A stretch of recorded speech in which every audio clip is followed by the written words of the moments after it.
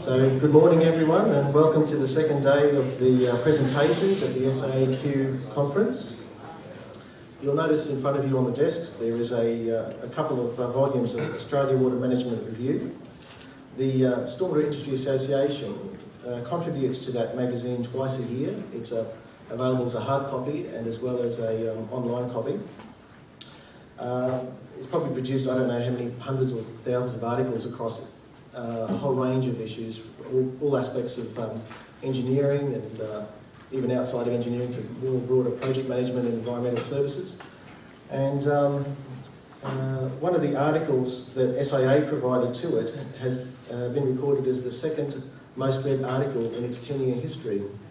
So this is one of the many ways that we can add value to members of the SIA, because we get the message about stormwater out there to a broad range of professionals. I'd like to thank and congratulate other members of the conference subcommittee on their great work, particularly Nicole Ramillo and Brian McIntosh, and the GEMS event management team, particularly Debbie Hudnall and Peter Freeman, on their great work in putting this conference together.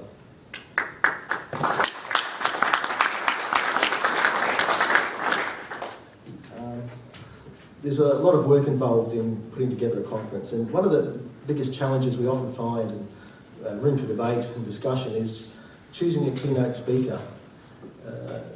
There's a lot of options to consider, so it's an interesting exercise because it forces you to think seriously about what directions the industry is taking and who we will look to for leadership and inspiration on the main challenges and issues. So I'd like to share with you an experience I had about 18 months ago when we were organising the previous conference for the 2011 conference, and we were considering who we would select for keynote speaker roles. And many names were put forward. And can you start that, thanks? Oh.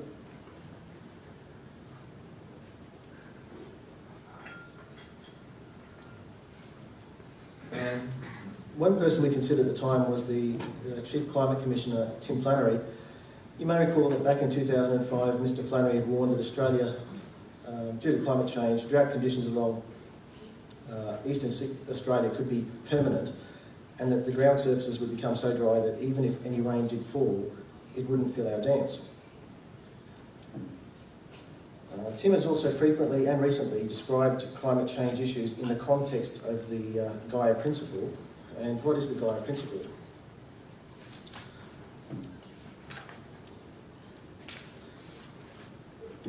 James Lovelock developed the Gaia theory back in the 1960s while working with NASA. It claims that all of the organic and inorganic components of Earth are closely integrated to form a single and self-regulating system. This living system has automatically controlled global temperature, atmospheric content, oxygen, ocean salinity, and other factors. So in summary, it posits life maintains conditions suitable for its own survival. And this is a picture of, in 2003, Queen Elizabeth II awarding James Lovelock a Companion of Honour for his achievement in science.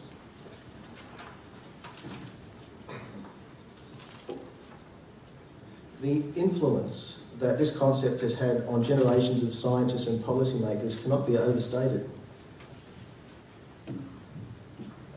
He's quoted as saying, "Before this century is over, billions of us will die, and the few breeding pairs of people that survive will be in the Arctic where the climate remains tolerable." That was in 2006. In 2007, Time magazine named Lovelock as one of its 13 leaders and visionaries in an article on Heroes of the Environment, which also included Gore, Mikhail Gorbachev and Robert Redford.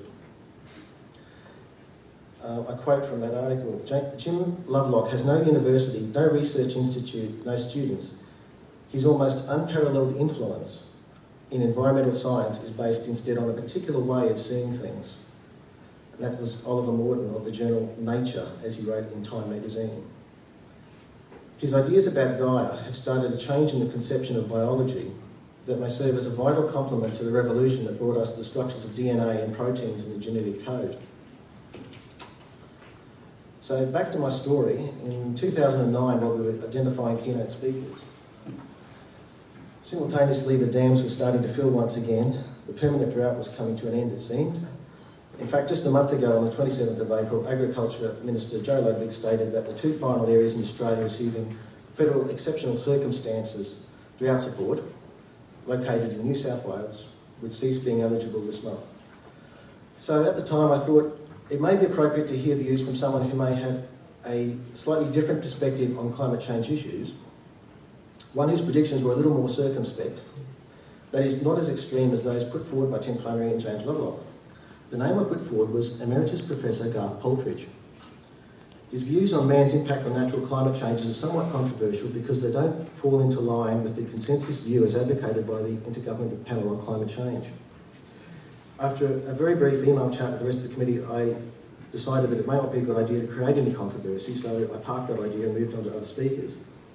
However, just 2 months ago, a surprising announcement was made by James Lovelock.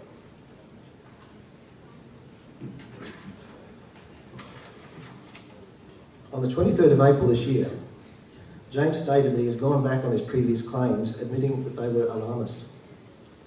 He said climate change is still happening, just not as quickly as he once warned.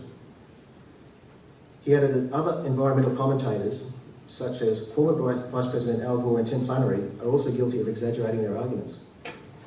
In the interview with MSNBC.com, he said, "I made a mistake. We extrapolated too far." He said, "The problem is we don't know what the climate is doing. We thought we knew 20 years ago. This led to some alarmist books, mine included, because it looked clear-cut, but it hasn't happened. The climate is doing its usual tricks. There's nothing much really happening yet. We were supposed to be halfway toward a frying world."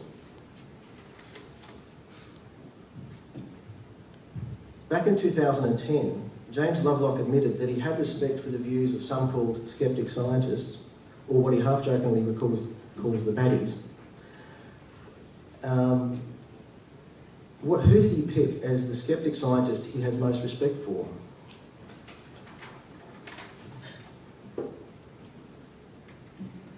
None other than Australia's own Emeritus Professor Garth Paltridge. In March 2010, James Lovelock said, "There is one sceptic that everyone should read, and that is Garth Paltridge." So who is Garth Paltridge?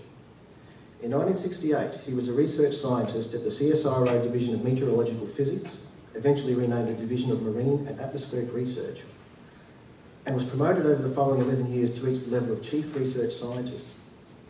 In 1990, he became Professor and Director of the Institute of Antarctic and Southern Ocean Studies at the University of Tasmania between 1990 and 2002. James went on to say that he's written a book called The Climate Caper.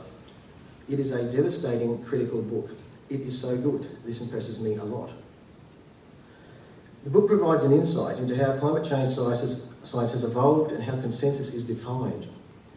Climate science is described in terms of its relationship to funding, the media, education and politics. The contrast between the claims in this book regarding uncertainties in the theories and what we are constantly being told through other channels is quite unsettling. He says, "There are many aspects of climate that are inherently unpredictable." I will leave it to you to confirm that both Garth and James emphasise the uncertainties around the science. There are many messages to take away from all this, and these are elaborated in the Professor's book. Firstly, the very concept of a consensus in the climate change science is a nebulous one. Secondly, we need to be careful about what we consider to be true. How should we question what we know? Regardless of our opinions of James Lovelock, there is no doubt that he was a leader. Changing his mind on one of his life's most defining messages reminds us that it is feasible to be a great leader and to change one's mind when the facts change. Margaret Thatcher, another great leader, had a similar change of mind on this issue. Perhaps tomorrow's leaders are here in this room. I hope that this conference will not just inform them, but inspire them too. You are the people who will continue to bear the responsibility for water management for future generations, so I urge you to continue to consider new sources of information on this topic, and remember what is controversial today may be revisited tomorrow with fresh eyes. Remember, a scientist called Galileo had to face similar challenges to his authority.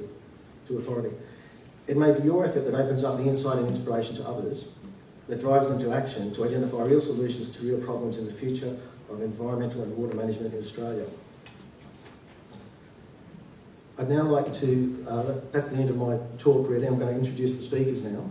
I'll now introduce Jeremy Brown of Stormwater 360, who are the gold sponsor for the conference. Could you please all welcome Jeremy?